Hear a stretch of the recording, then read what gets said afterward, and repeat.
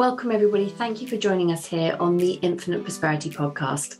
My name is Louisa and I help high achievers, entrepreneurs and coaches lift the lid on life and business so that they can live at their highest value. Each episode, we will bring you our favourite founders, CEOs and guest experts to share with you their insights and strategies to expand your wealth consciousness, your spiritual leadership and aligned business strategies. We know that living in alignment with your soul's mission is what fulfills you, and we are here to show you how to achieve this in an energetically aligned way. If you haven't already, be sure to claim your free abundance activation in the Akashic Records. Go to louisahavers.com/gift to unlock your abundance activation today. And if you'd like my support in having aligned success in life and business, then contact me at www.louisahavers.com and let's explore together if it's an aligned match. Get ready to live at your highest value and to expand into your next level of money as you elevate and receive more. You create more for others. Righty-ho, let's dive into today's episode. Welcome to this week's episode of the Infinite Prosperity Podcast. I am really honoured and so excited to be joined by Tamika Auwai today. I've had the privilege of being a client of Tamika's, so this is why I'm so excited to introduce you to everybody in our community. Thank you so much for being here, Tamika. Oh, it's my absolute pleasure. I've been looking forward to this conversation all week. Yeah, yay! So I wanted to share your bio as a way of introduction, and then we'll dive into our conversation because you've just got so much wisdom that I know you can share with our community and with our listeners. And I love your bio. So these words, and I was just like, yes, this sums up Tamika. Muse, magician, mentor, marketer, creative. These are the most common words that precede an introduction to Tamika Auwai. Yes, I agree. Tamika is the CEO of Orisha Creative, an inventive nurture marketing agency that serves leaders in the online coaching industry. She's also the creator of the Nurture Matrix, a unique evergreen nurture marketing framework that's revolutionizing the way master coaches approach social media and email marketing, generating millions in the premium coaching program sales, generating millions in premium program coaching program sales along the way. Yes, I love it. And you live in the originally stewarded by the Mississaugas of the Credit First Nations, presently known as Ontario, Canada, with your husband and children, and you can be found swooning over Spotify Daily Mix in your hot bubble bar. I love it. Yeah. I'm trying to perfect your oyster shucking game. Those are my pastimes, my hobbies. I just had to share that because I just was like, yeah, this is really shares what you're all about. So everyone can really feel your personality. So thank you so much for sharing that. So let's dive in. What led you to starting your business? You know, how did you get to do what you're doing now? Yeah, it feels like such a windy, like, how did I even get to here? But, corporately, my background, my, university degree is in business and specialized in marketing.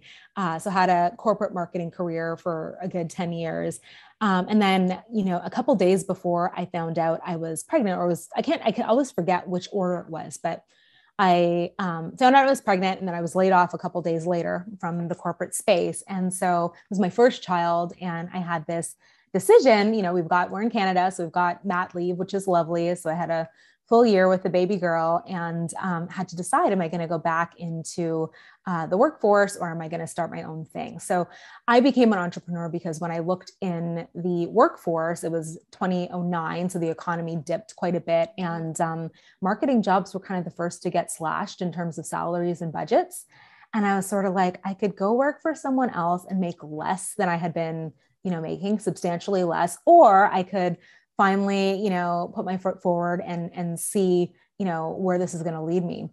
And it's so interesting. The first thing I reached for in terms of starting a business, it was in the marketing space, but it was very different than I had, than anything I had done previously. I started a fashion event marketing company. And yeah, so I used to do like pop-up shops, which are very common now, but like back in 2010, I'd call up these realtors and be like, can I borrow your space to hold a fashion show and a shopping party? And they were like, what do you want to do? What? And so I would bring all these people together really, and create these relationships between startup fashion brands, more established retailers, consumers, and sort of create this space for them to all to get to know each other and do business together, which, I love so much. But, when you get a business started, you don't know what you don't know.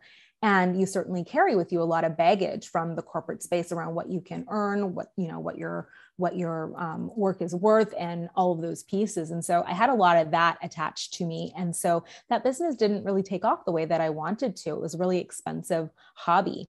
And through that, I hired my first coach. And that is how the rest, as they say, is history, because I hired my first coach and trying to figure out like, what is this? What I want to do and what do I be?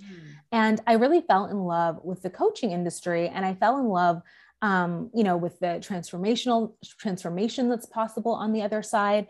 But I also had my marketer eyes on, and it was kind of like, there's some things that I see happening that could be a little bit different or could be done differently. And so that was really the inspiration to start Orisha, the agency that I run today. And there was a client that I worked with in particular, because in the process of trying to figure out who am I going to be, what am I going to do, I said, okay, well, let me just be a freelance marketer. Let me just freelance with my skills and content creation and communications and all of that stuff. And so I started taking on clients who were coaches and freelancing for them, content creation, content strategy. And one of the things that I really noticed was that there was a heck of a lot of time spent on lead generation, attracting new people into community, and a heck of a lot of time spent on enrolling programs, right? The whole launch framework and everything else. But in the middle of the funnel, if it were, there was stuff happening, but it seemed like we were just doing stuff to do stuff. Louisa, it didn't feel like there was a true intention. And it felt almost disconnected from the customer journey, or from that funnel journey. I was sort of like, if we're attracting all these folks and we want them to become clients on the other side, I just kind of thought to myself, I'm like, shouldn't there be a way, shouldn't we be more intentional? Shouldn't we be more focused on ensuring that what happens in the middle actually helps these people step into the transformation that they're showing up because they're so curious about and leaning towards? Shouldn't this nurture help them move forward? And I found instead what a lot of coaches were doing, they were creating a lot of content to stay visible and valuable, but it was almost like and there's nothing wrong with being visible and valuable, but it was kind of like it was created just so they didn't feel like they were selling all the time. Yes. Right. It was like, let me just create some stuff, more content, more blogs, more videos, without a call to action, so that when I get ready to sell, I can, go all at it. It didn't, there was a surface layer of interaction or relationship building that I felt was happening. And I just was really curious. I'm like, what if we went a whole lot deeper? And my corporate background, did include a lot of customer journey, buyer's journey, and sort of really getting scientific with mapping out the actions that folks take before they buy. And so I really wanted to bring that into the coaching industry. And that's where the Nurture Matrix was born and Orisha was born. Oh, it's amazing. Yeah. Absolutely amazing. And yeah, how you approach things is so different. I completely resonate with what you're saying around the gap that you saw in the marketplace out there, and the intention that people have, of course, behind everything that they're creating. People can feel that, it does create that disconnect. It's like stuff and then value rather than let's have it all being of value. Yeah, absolutely. And I think too, being really clear on the intention, so that the definition of value is shifted, right? Because it's not that what many folks are creating right now is not valuable, but really, what does valuable mean, right? In this context, what does valuable mean? Yes. What's going to be make a difference to somebody, rather than being something else that they've just kind of consumed. Exactly. Another thing that they've collected on the internet that helps them feel as though they're taking action, but not actually, getting the result that is possible when they step in and work with you. Oh, yes, that's it. it's confession time, I think, for everybody who's like a content hoarder. Right? Creating all the things and all the things, right? We consume it.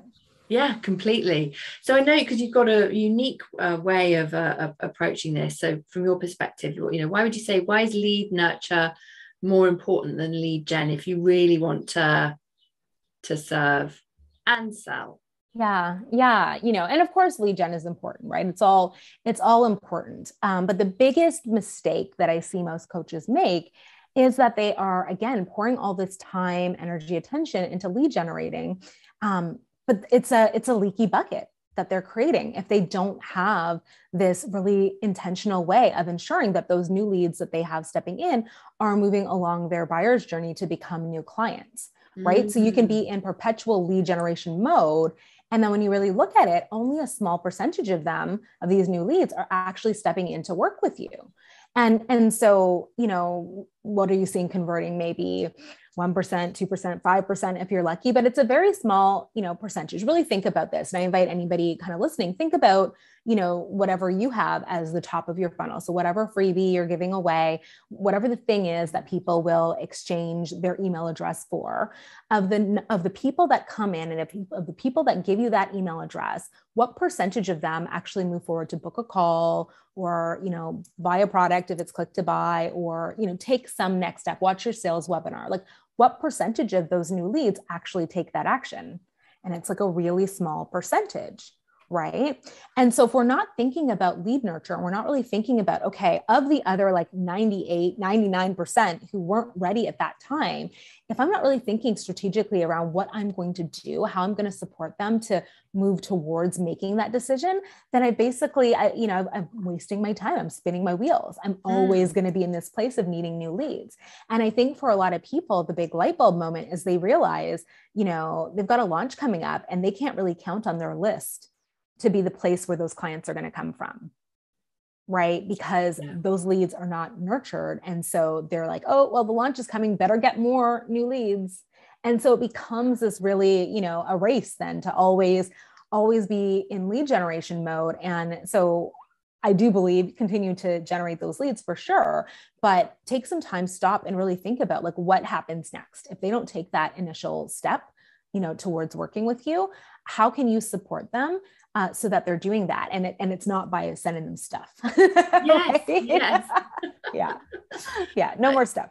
And what I really recognize with what you're sharing is this is the way of how to get off that hamster wheel that can happen, particularly as people are growing from that 6 to 7 figures. Is if you're in that lead gen cycle that you're describing and haven't got that piece of the process where you're loving on your community and helping them to have value that's going to help them transform and move towards the bit that they need to move, rather than, oh, that's a lovely post, like. Exactly, like hearts, yay. It's so true. That's such a game changer. Because the what we see out there working on the online space changes over time. What's working in nurture marketing right now?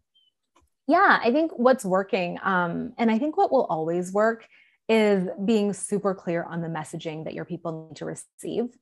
It doesn't matter how many new cool things, Instagram, Facebook, what have you put out. I think ultimately the way that you stand out on every platform is by speaking to your person directly, right? Like having that conversation, one-to-one almost, right? We talk about in marketing, you'll hear, if you're talking to everyone, you're talking to no one. So what's really working is talking to someone, a specific someone who represents, what an ideal client looks like for you, and really nailing that messaging. So that works really well. I think the other piece that works really well is repetition. We came from the era of again, create all the content. And there were even marketing mentors out there that were just pump out content. And they were, inviting you to do these 30-day or 100-day challenges where you create a piece of content every single day. And those can be really fun and great. But what they led most people to do is to try to create new things all the time. So they're trying to become magazines, with an editorial calendar and 365 different articles that you're going to put out in a year.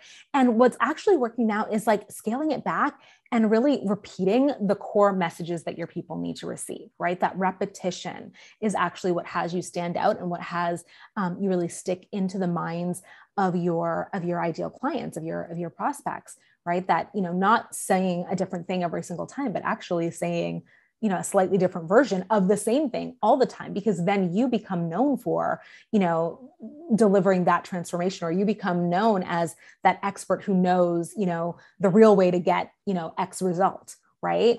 We talk a lot about needing to build the know, like, and trust factor, right? But know, like, and trust, it doesn't mean anything if they're not actually going to step forward and work with you. And in my view, kind of really getting clear on the messages that they need to receive, owning that and repeating that builds a different kind of trust. And it builds that kind of trust that actually has people lean in and raise their hands and want to work with you. Yes, so good. That's just amazing. Because I think when you said the 100-day challenges, I could feel my energy go, ugh. You're like, oh, no. No, I haven't got enough time to write all that. Right. Right. It's a lot. It's a lot. And I think, we're all kind of looking for ways to be, or at least I am, I know you are too, but like looking for ways to be more efficient in the way that we're running our business, in the way that we're supporting our clients. And I would just much rather have that capacity to serve more people than, to be creating, 100 more pieces of content. Oh, absolutely. And being able to write it from a place of it really having that value and that transformation. I always invite my clients to, do a little meditation beforehand so that they can connect in. How you were talking about speaking to one person. Yeah.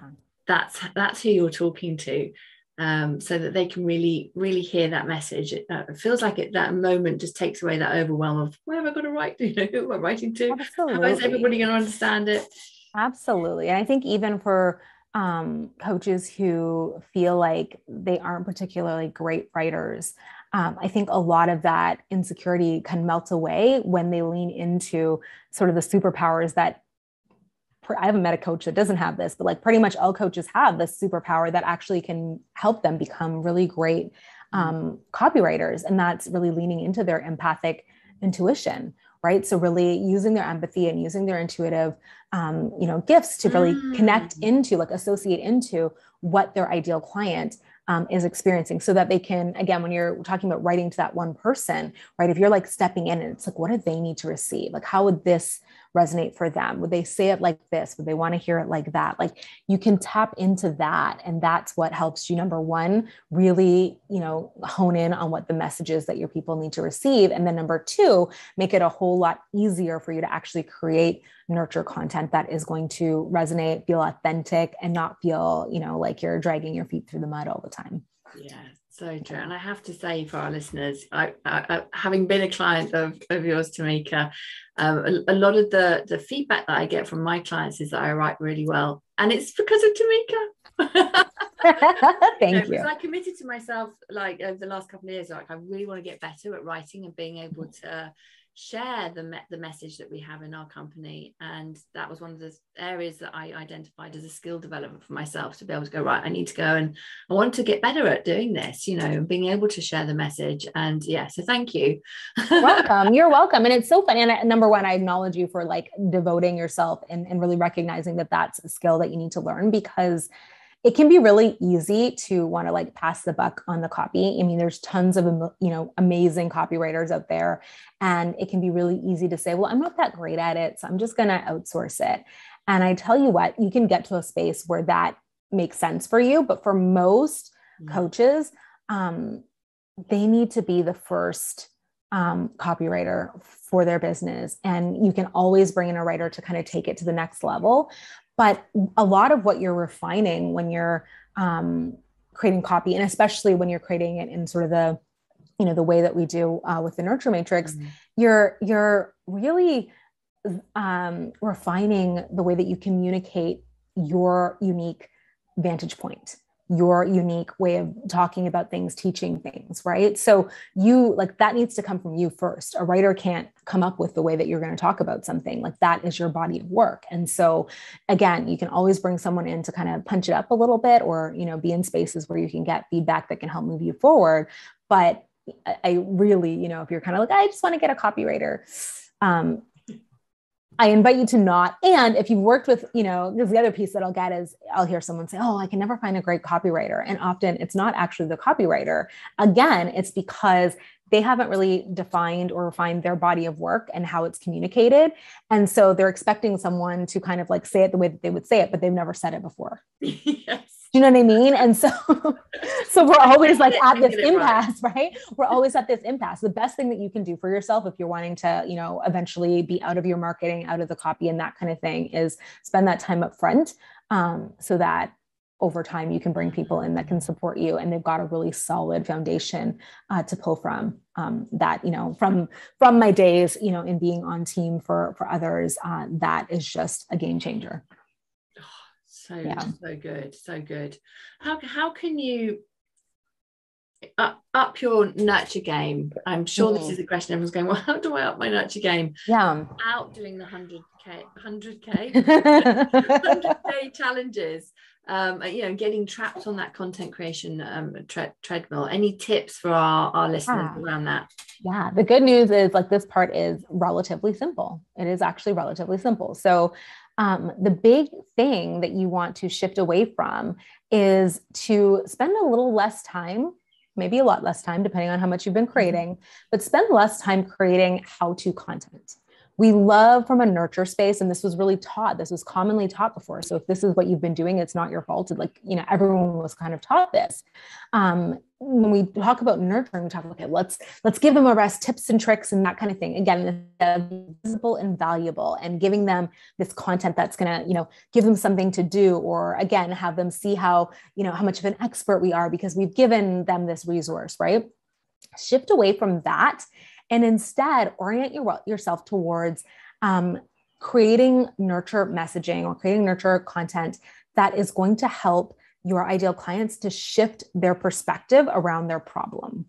That's like the biggest, and that's the backbone of the nurture matrix. It's the backbone of what we teach.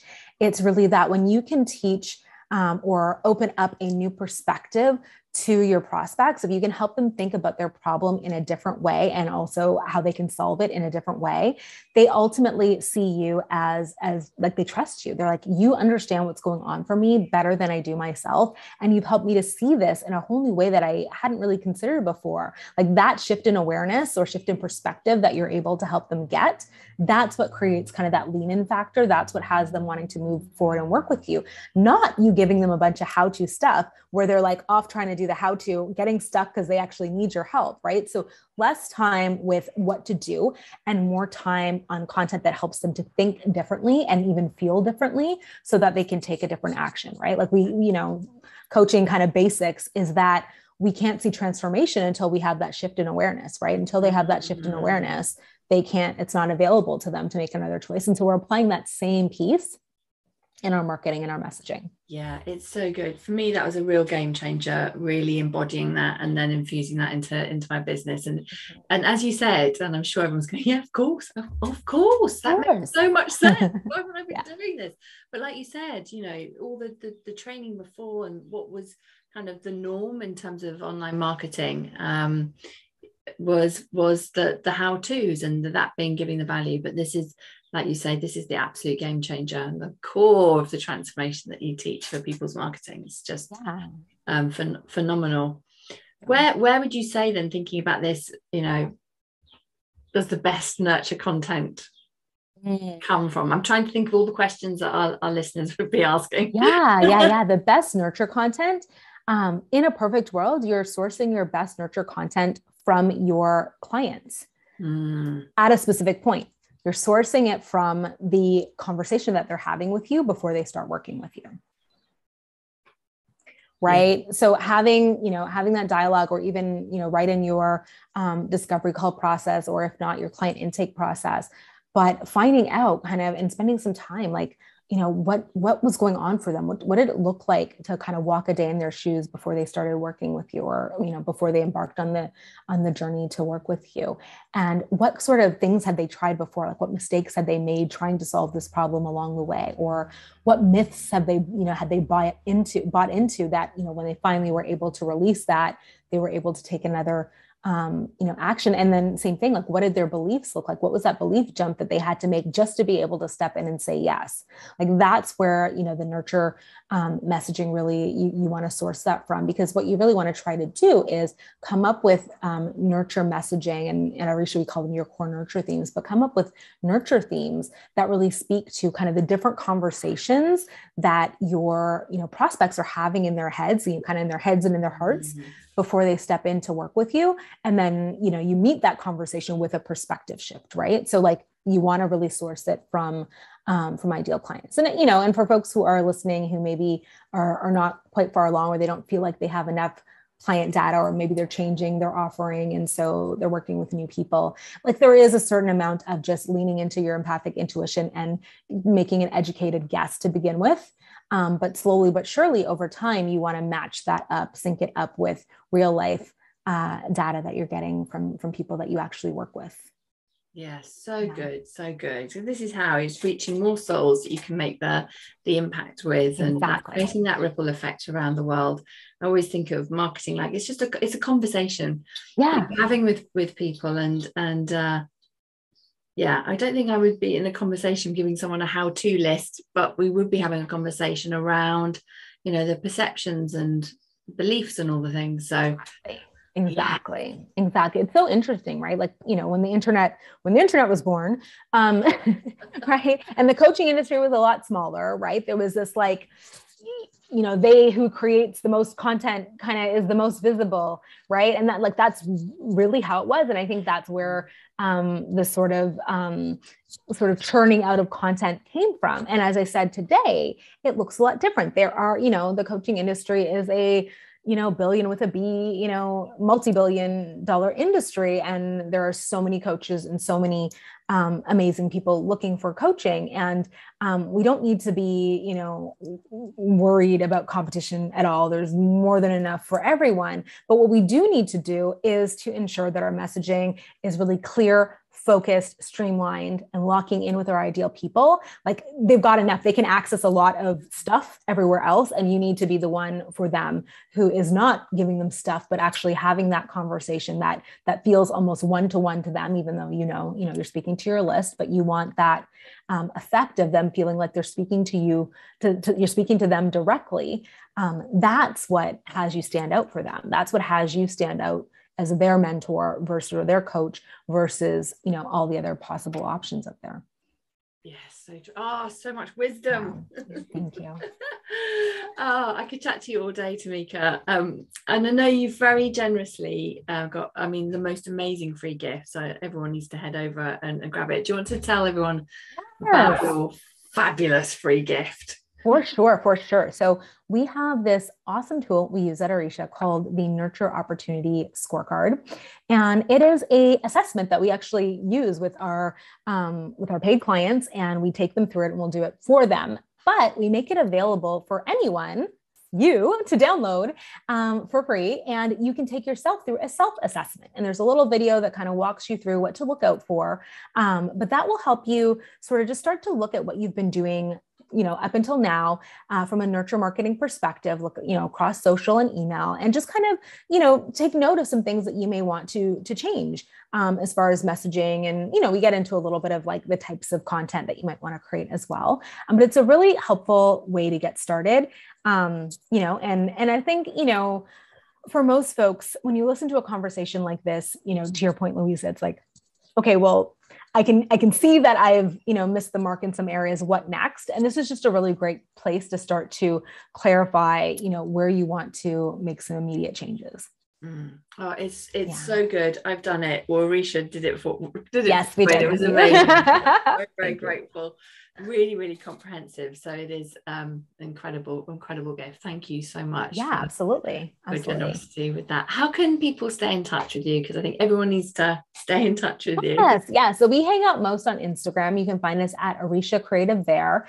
The scorecard you can grab at nurturematrix.com/scorecard, and that'll have you on our list, and we can get connected there. And we, you'll see what our nurture sequence looks like. So for, if nothing else, it's you can kind of get an idea of what it looks like to be nurtured in that way.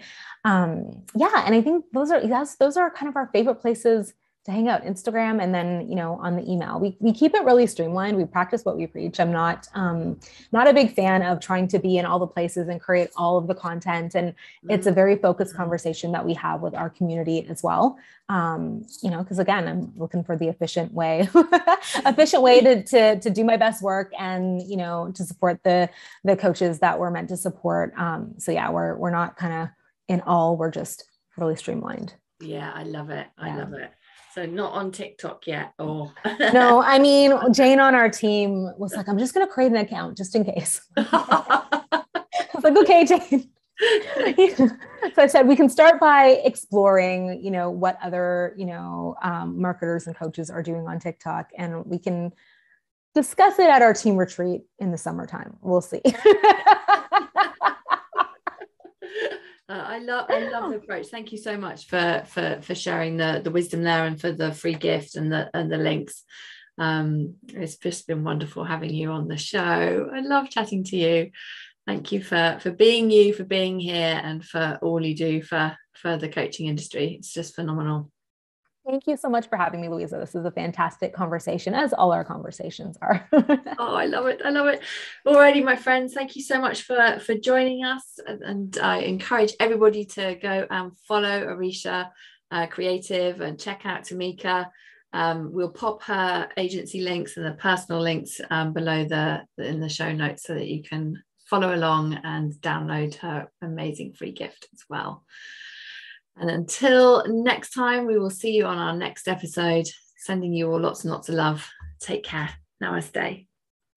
Thanks for listening to the Infinite Prosperity Podcast. And if you like what you've heard and want to know more, please go to louisahavers.com. We just appreciate you so much. So thank you for listening and hanging out with us. If there's anything that we can do for you, you can email us at louisa@louisahavers.com. Let my team know if you have any ideas for shows that you'd love to hear, or topics you want me to talk about. Really looking forward to hearing from you. All right, that is it for this week, everybody. Thank you so much for joining us for today. Looking forward to connecting with you again. Until next time, namaste.